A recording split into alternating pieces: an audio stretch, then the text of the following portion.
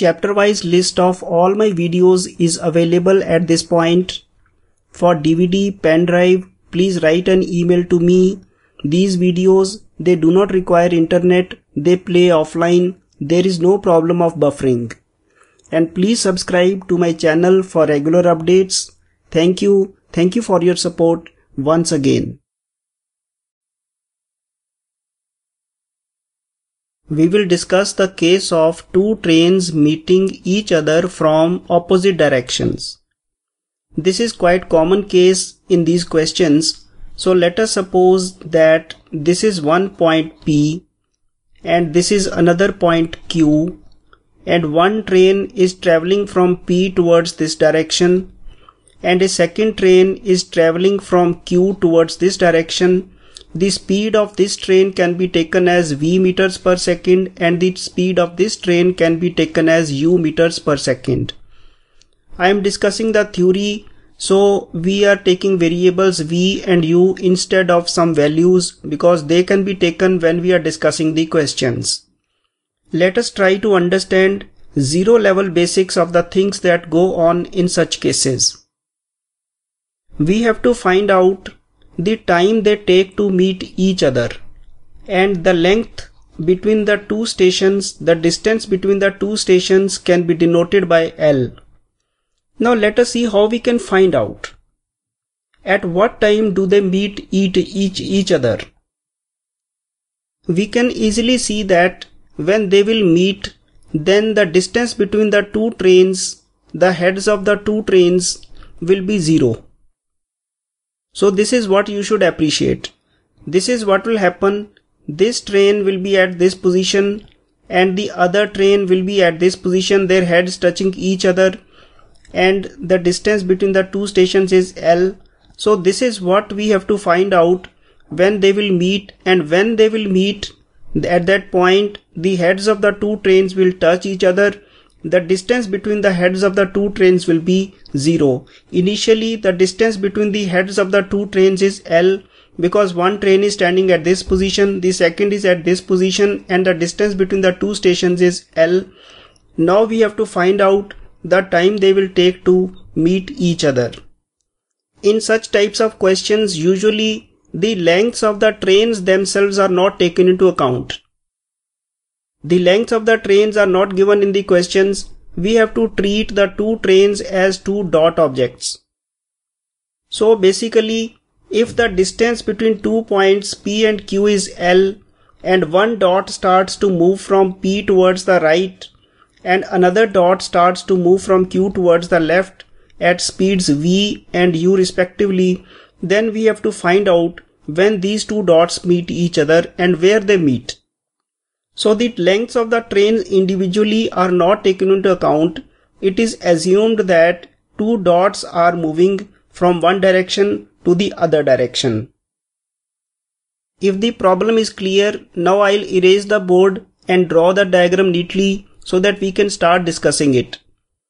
This is P, this is Q, one dot, second dot. The distance between these two stations is L. This dot is traveling towards the right at v meters per second. This dot is traveling towards the left at u meters per second. Now let us make a small observation. In 1 second, this dot moves towards this right side. How much distance? It moves v meters. So we'll write v here. And this dot has covered u meters. So we will write add u. We are adding u because the total distance traveled by both the dots is how much? V plus u meters in 1 second. This is the distance the two dots travel in 1 second, v plus u meters. When they will meet each other, the total distance traveled by two of them together would be L, because only then the two dots will meet each other. So 1 meter is covered in 1 by v plus u seconds, and L meters will be covered in L divided by v plus u seconds. So this is the time taken by the two trains to meet each other when they are coming from the opposite directions. We can write a more general formula: the distance between stations divided by the relative speed of the two trains. The relative speed is the sum of the two speeds because they are traveling in the opposite directions. So this is the formula. I revise it, I repeat it. The crucial point was this: we calculated how much distance is traveled by this dot. In 1 second it travels 1 v meters towards the right side. Similarly, this one travels u meters towards the left side. The total distance covered is v plus u. In 1 second, 1 meter will be covered in 1 by v plus u and L will be collapsed in L by v plus u. So this is the time they take to meet each other. Next thing is, at what distance from P do they meet?